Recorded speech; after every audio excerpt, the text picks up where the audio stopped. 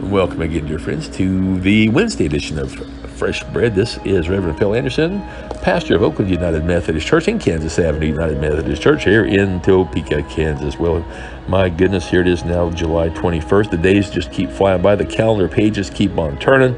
We are now getting close to the end of July, looking so forward to some of the things going on. About 10 days from now, we'll be doing our knocking on some doors around our area. It doesn't mean you can't be witnessing and sharing Christ until then by any means, but this is our special day we're setting aside to go out for about an hour. Several of us, we're going to meet some neighbors, just show them that we care about them, that we love them. If we have something maybe to give them and hand them, that's great. But if not, we just want to make some relationships with people.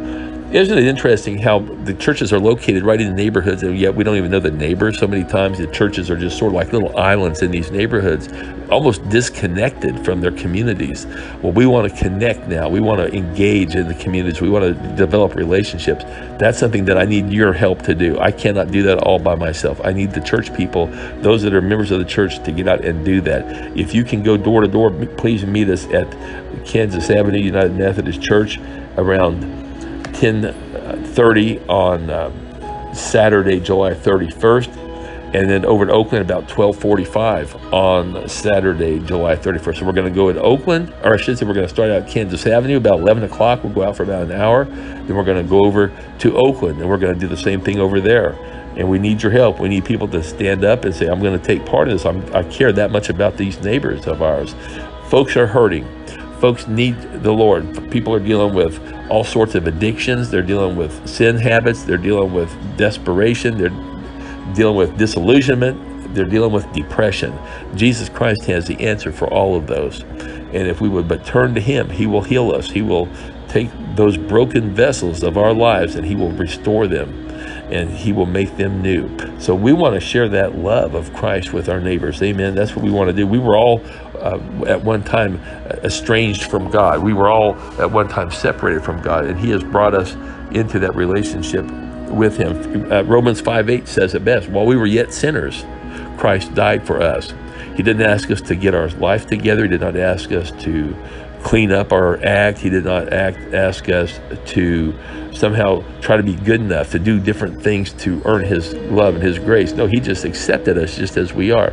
So that's now what we want to do with others. We want to accept that love that Christ has given to us, and now we take that and we share it with other people. And so that's the goal here as we do this. Well, we were looking a little bit at Ephesians. We're in the book of Ephesians now this summer, at the end of the summer here, I guess you could say, from mid-July into toward the end of August for about 7 weeks. We're going to be looking at this epistle to the church in Ephesus. We believe Paul wrote it. There were questions whether he wrote it actually to the church of Ephesus or whether it was a general letter to go to different churches. It doesn't really matter. We do believe Paul wrote this and wrote it from prison while he was in Rome. There's a lot of similarities between Ephesians and Colossians, a lot of parallels. But the basic thing is today we're looking at this book of Ephesians.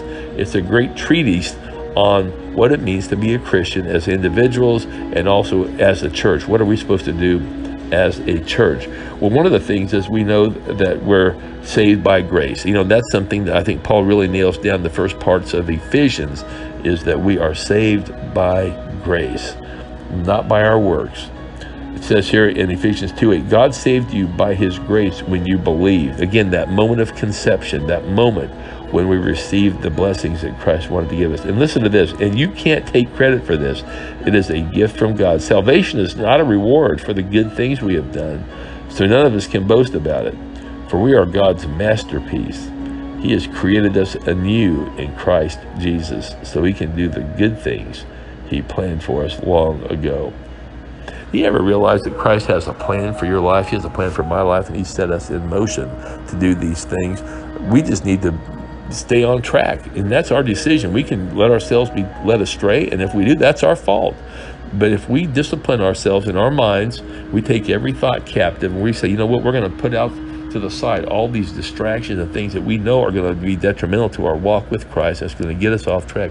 If we can push those aside, we know that we will stay focused on Christ, and He's going to use us mightily, not only in our own personal life and our relationship with Him as we stay focused on Him, but it's also going to be a case where we realize how God's going to use us in the lives of those around us. So that's what we need to do. I pray that that'll be your story, and it'll be mine as well as we move forward in Christ.